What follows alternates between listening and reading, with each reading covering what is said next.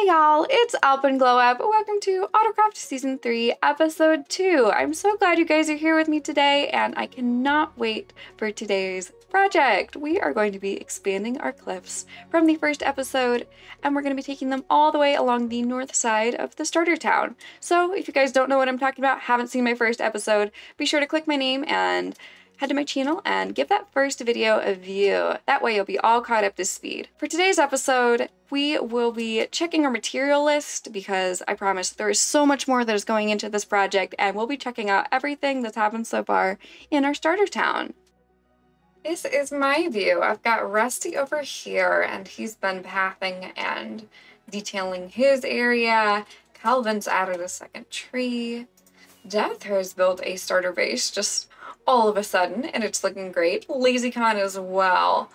I love this modern style. You guys should probably know I'm a sucker for modern. Oh, there's a little bee. Oh, he's so cute.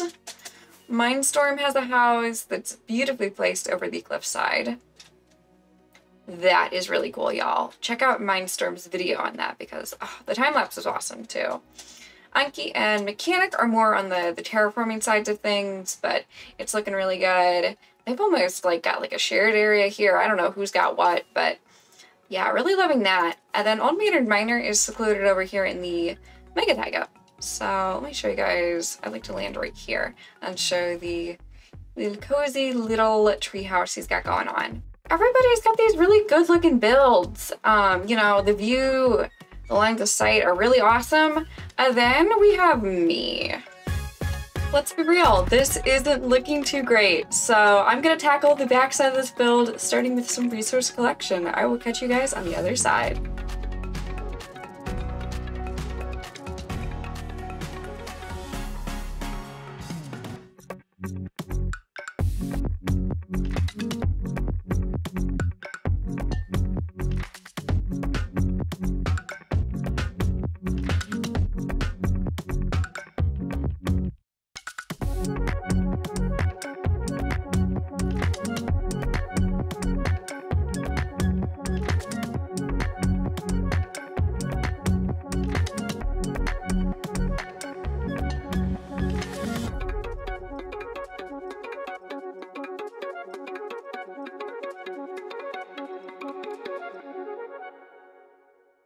And so another resource grind on the AutoCraft server begins, you guys, and I'm starting to realize we are outgrowing our starter base. We are going to replace this, literally this entire area, with my custom cliffs. I've started out here, you know, I've literally got chests in front of the door.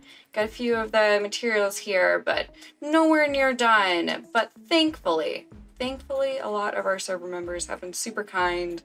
I believe Calvin's going to drop by in a minute, and we are going to talk about some certain materials in here already that I'm going to need a lot more of. And Rusty's been amazing, and he's dropped by with some shulker boxes. So Rusty, thank you for bringing these back to me. I appreciate them, and the frog lights are super cool as well. Y'all, before I get too much out in the world grabbing resources again, let's see what Calvin has to offer. I summoned you here. You see my skin? Yes, what happened? You look dirty. I've been collecting bad crazy. Oh. So I couldn't help but notice. By the way, gorgeous beach you got going on here. You've been using a lot of mud. Now I see. I thought you just used a little bit, but now I see that. No, packed mud and the bricks. It was a grind. It was a bit of a grind. Yeah, so I got an offer for you. I'm about to open a shop.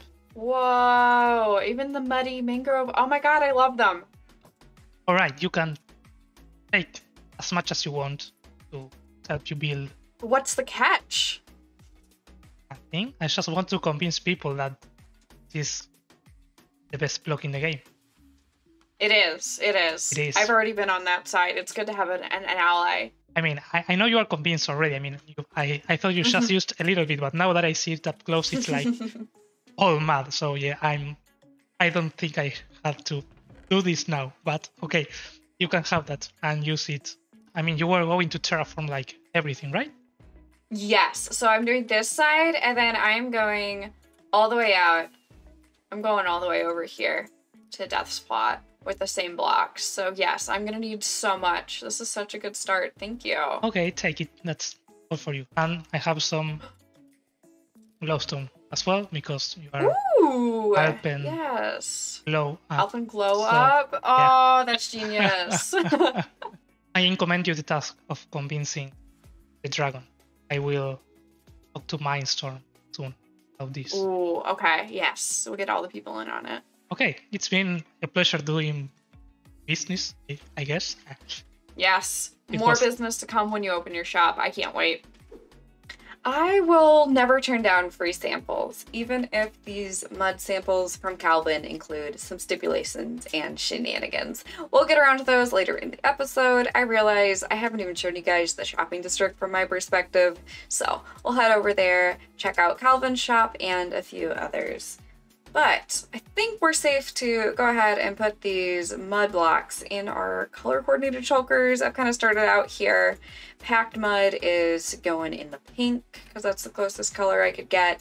And then all the leaves and roots and whatnot are going here in the green. There's a few others that have started to fill up, but we're not close to done yet. We're actually next going to take these yellow shulker boxes because there's like 3 of them here, all full of sand, and we are going to put these in a very special spot. We're putting the sand under here. Why, you may ask? Because we have a few nightmares to handle. One of them being the stairs that are clearly stair blocks from down here. The other being the red mushroom. That's not supposed to look like that, so we're gonna cover that up and make it look like an actual beach and like it was terraformed like this the whole time.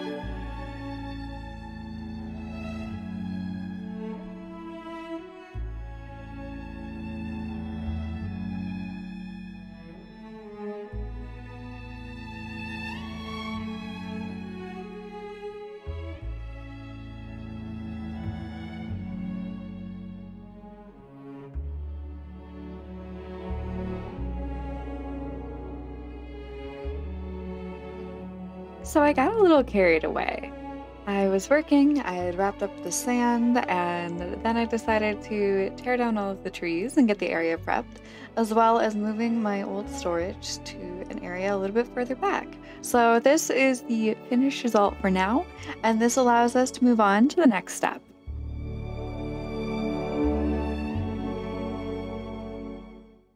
Where does this put us with the material list? Where can I go from here? Terracotta and sand. I made a special trip for those, so those are looking good, but it's looking like wood and maybe a trip to the nether. Mushroom stem, I have an idea for that because I know that's not being sold. Lanterns are craftable. Dripstone, I can go back to where I got that last episode, and oh, we need to talk about this. 2 things can be true at the same time. 1, ancient debris looks great for my testing. I can't wait to show y'all. 2, I have no clue how to collect it and come out alive. But good news is, I think there's a solution to this problem. I know somebody who knows what he's doing. I know somebody who got like full netherite gear in the first 4 minutes of his first episode. And I'm backing up in suspense here, and you guys might know who I'm talking about. Is he actually right underneath there? He is. I'm gonna go talk to Death. I'm gonna see if I can explain what's going on here and if he can take me ancient debris mining. Are we ready? I am, are you? Am I? It will be fine, just avoid lava. Oh. I didn't even look, I just... Oh. Why do I feel like one of us is gonna die, even though you've done this before and you've been fine? And I have 2 totems on me. Look, knowing our luck, I honestly wouldn't be surprised if one of us were to die. That arrow might come back down, so be careful, be careful. Oh, be mad. There we go. Hey, hold on, let me just deal with that. Ow. I can't keep doing that, I know. I thought you didn't want me to die. I would have died there. But you can fly, I can't. Okay, I think we should be good to dig down. All right. So this is your first time, right? Using this method, yes. Right, okay. Right, so what we need to do now is we need to find a chunk boulder. We should be coming up on one soon. Okay, there we go. And what I normally do here is I normally have a rule where I keep the chunk boulder on either my left or my right. Just so that when you're navigating around the tunnels it's easier. Okay. I think we'll try and keep it on our left. So I'll go along this side, and if you were to go along that side. Okay. It's on my left. Got it. Okay. Yeah.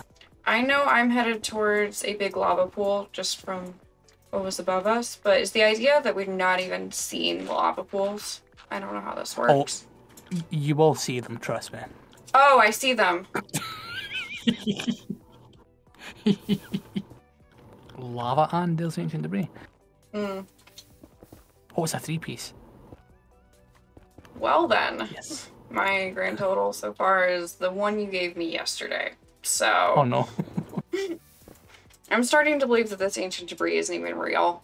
It's just a conspiracy theory that you're telling me to get me to do dangerous things. No, I'd never do that. No. I'm going to mine towards you, and then go past the lava pool and then back to where I need to be. That's actually kind of smart. Ooh, okay. So, I was wrong. The ancient debris is not a conspiracy theory. How much debris do you have now? 12. I have 3. You know what that means? Does that mean we're done? Oh my god, yeah. Where are you at? I'm in my storage room right now. Just putting away some of these goodies. I feel like I won here. I basically brought you on a dangerous mission to get debris for my build. So. Oh my. Take anything you need from here because you helped me out. Alright, that works for me. Alright, wow. Mission complete. Yeah, right, no one died. Ooh. Nobody died except for all the ghast and piglins we killed. Yeah, and the few times I nearly ended up in a lava pool. But other than that, it's been great.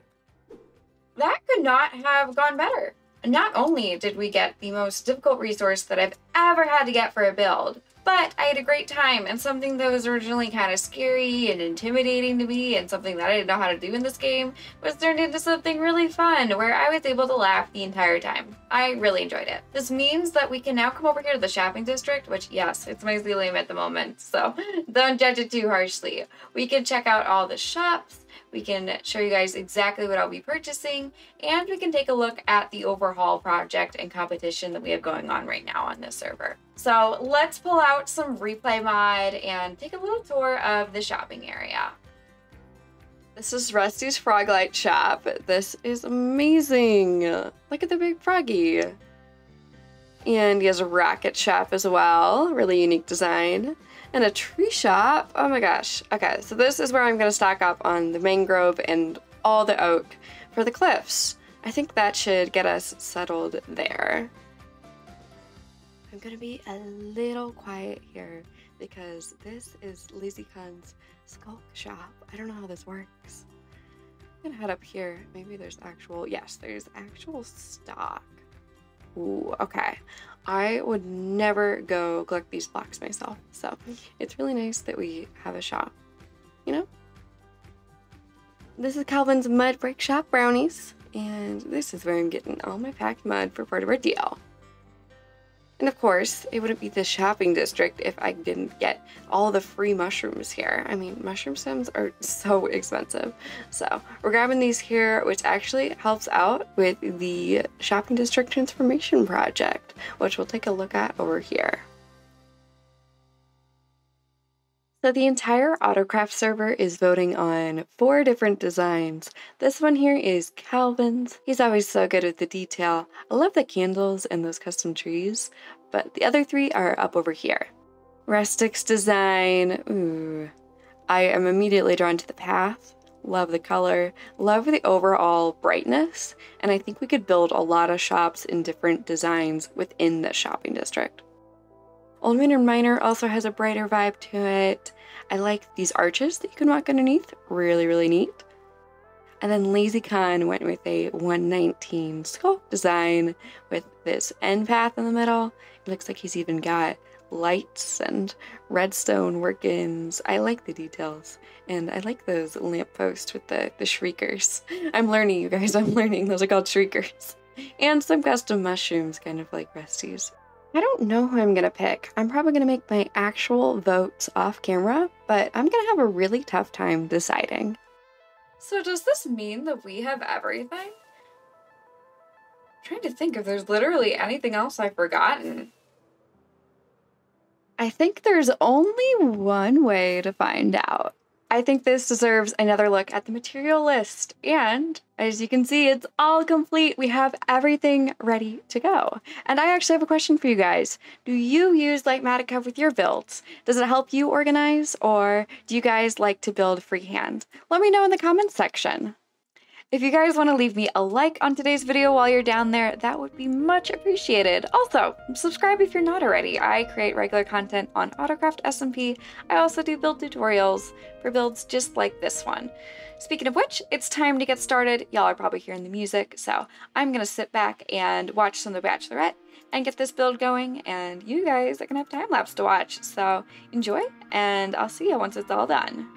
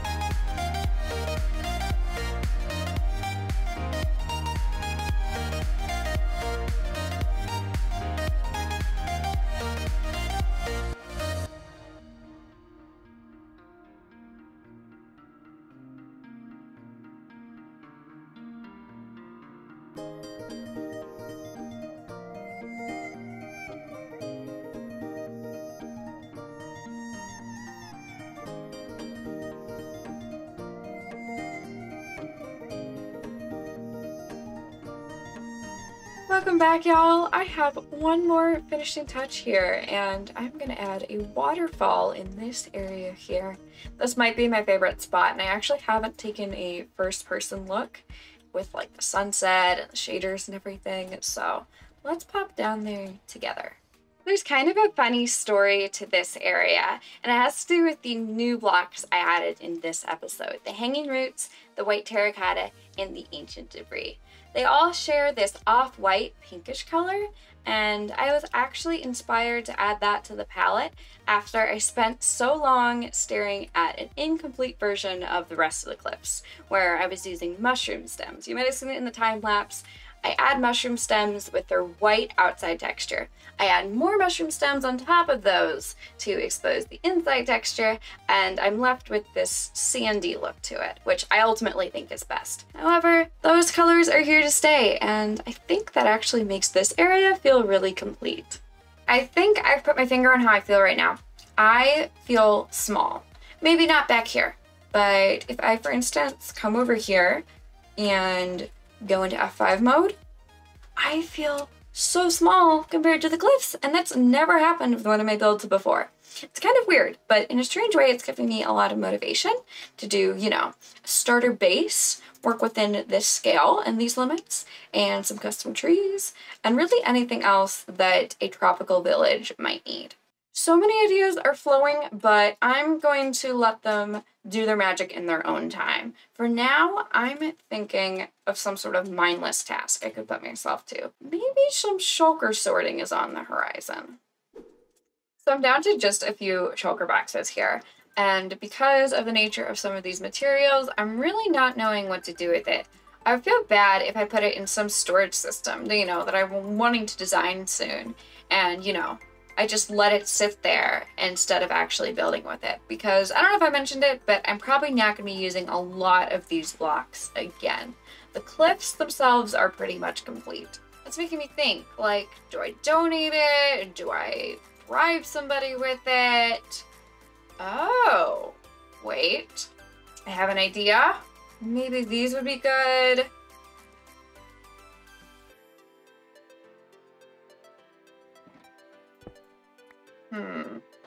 I'm not gonna call it a bribe. I'm gonna call it an offer.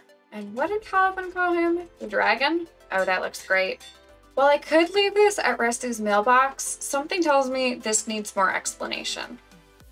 Rusty, are you there? No. Rusty. Nothing, nothing. Maybe he's down here. Rusty? Are you there? Hello? Hi. I've been looking for you everywhere. Oh my god. Oh yeah, I'm quite well hidden at the moment. Yeah, for sure. I am here, and I have an offer that you can't refuse. I refuse.